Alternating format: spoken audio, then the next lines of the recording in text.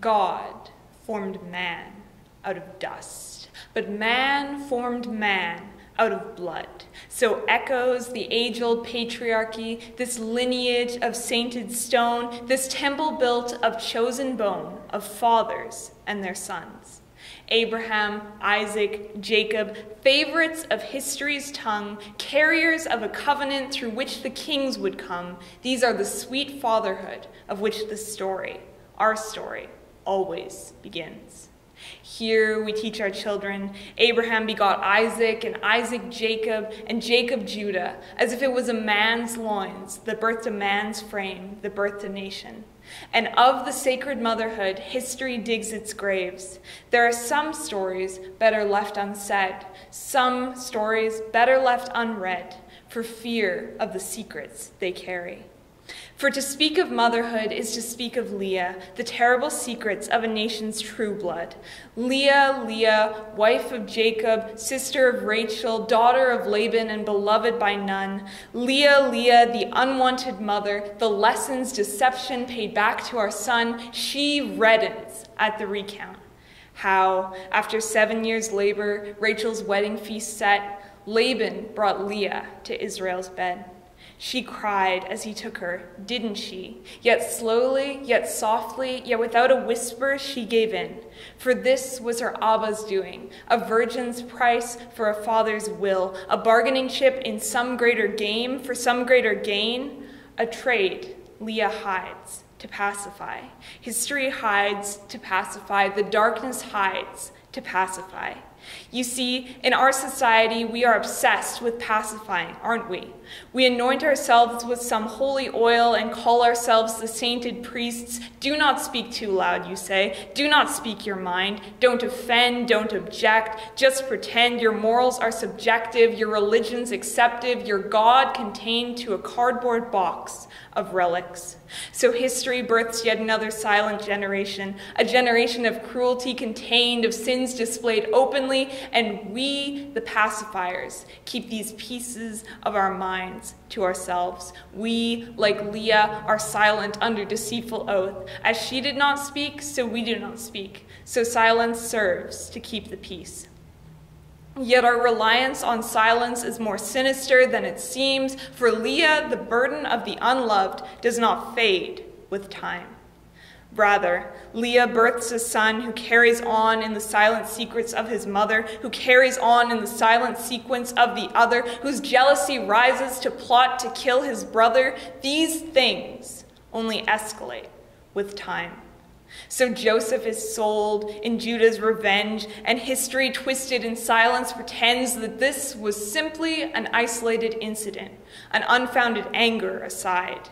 You see, silence always comes with a hidden price. When there are warning signs of genocides that we're ignoring, when there are forest fires and truths and liars and things that should be said, stories that should be read that we have put aside, when this presumption of peace is crumbling before our eyes and we pretend we cannot see the cracks, close our eyes and turn our backs, we are deceived. We are deceived to believe in the peace of ignorance, to believe in the peace of silences, to believe in the peace of the masses, the silence of the classes. We are deceived. We are deceived to believe in a peace to be wary of, this peace of the narrative, this conditional acceptance of our conditions so as to create a story of a land that holds no strife. This is no life we live. This is no life we give. This is deception, a poor reflection of the truth. We are deceived. For Jesus did not say, "Blessed are the pacifiers." That is a fallacy. When our Lord ascended to the mountains and began to teach the crowd, a famous speech that would be called the Sermon on the Mount, Jesus did not say, "Blessed are the pacifiers." Jesus did not say, "Blessed are you when no one takes offense, when you tolerate and compensate and stupidly pretend, when you're so scared of making enemies that you've forsaken all your friends." Jesus did not bless that kind of peace. That is a fallacy. No, Jesus, son of David, son of Judah, son of Leah, paints a different picture of peace. Peace, not as we devise, not this deception and this closing of our eyes. No, Jesus speaks the mind of God instead and says, Blessed are the merciful, for they will be shown mercy. And blessed are the poor in spirit, for theirs is the kingdom of heaven. And blessed are the peacemakers, for they will be called children of God. You see, a misquotation of this single word changes the meaning of the entire passage. Pacifier implies one who is silent, one who will sacrifice morals, who will sacrifice family, who will sacrifice home and self and soul for the sake of tolerance. This is not what God devised. Pacifier implies a thin deception, a blurred reflection of the truth. A pacifier's job is to polish the lie that silence is the same as calm, that right can be the same as wrong, and that apathy can wear the shoes of justice when these are not its shoes to fill. But we, Leah, are called to be peacemakers, not pacifiers, Leah, but peacemakers. Rise, Leah, speak. Do not let yourself be chained to the lies of silence, to the lies that violence, yet ignored, will fade with time. Rise, Leah, speak, for the hour of the peacekeeper and the peacemaker is at hand. In the midst of chaos, she rises. In the midst of injustice, she rises. In the midst of sin, in the midst of suffering, in the midst of strife, she rises up to answer.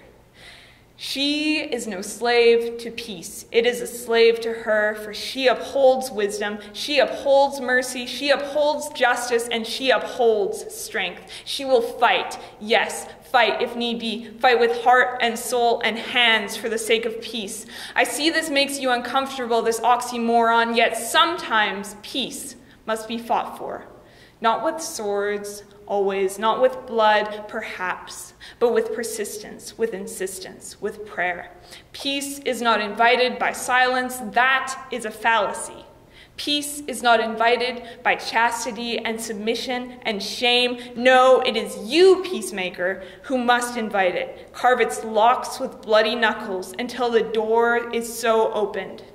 Let deception curdle to your truth and conflict cower in your resolve. You are a peacemaker, not a prisoner, Leah. Rise and recompense. Bow not your noble head, lest it be trampled. Bow not your convictions, forsake your religions for the sake of inclusivity. No, you are she to whom kings bow. They call for your silence, but you take them down. For peace is yours to form, yours to test, yours to strengthen, so hold your crown.